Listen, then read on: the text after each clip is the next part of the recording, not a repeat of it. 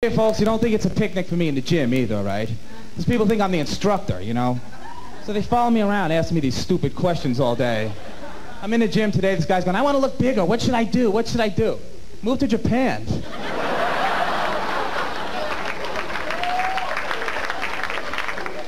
Plus I hear all these weightlifting fallacies. Like I'm out the other night, I meet this couple.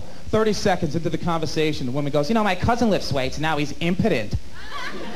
Well, he must be doing something wrong then. See, when I lift weights, I use my hands.